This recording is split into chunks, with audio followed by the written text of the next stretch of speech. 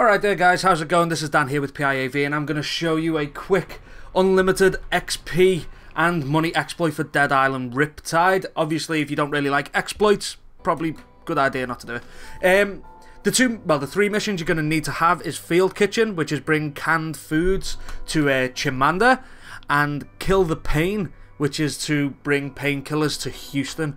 You would also need to have gone through the main mission to the point where you've unlocked Dr. Kessler, just because you need the research facility to fast travel there. And once you're actually here, it kind of resets all the items in the game.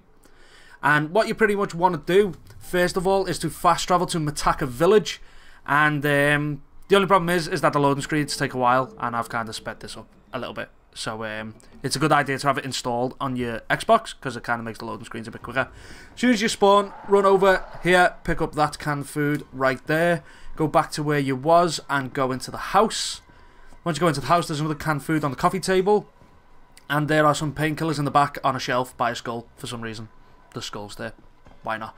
Then you want to fast travel to, I think it's Marrick's Marina. And once you get to Marrick's Marina, you just run around the side of the building until you find the door.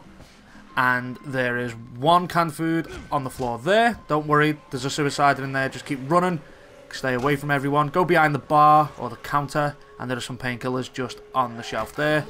Batter everyone in the face for a little bit, just so you don't die. And then pretty much, it's a good idea to start doing this exploit after you've done the second Paradise defense mission, because then all of the characters move to Halai Village and everyone's really close to each other. So once you've done that, you want to come over to Chimanda. They're all continuous quests, so you're gonna keep receiving rewards for it. And as you can see at the top, I'm quite high leveled, and the speed in which my levels increase are unbelievable.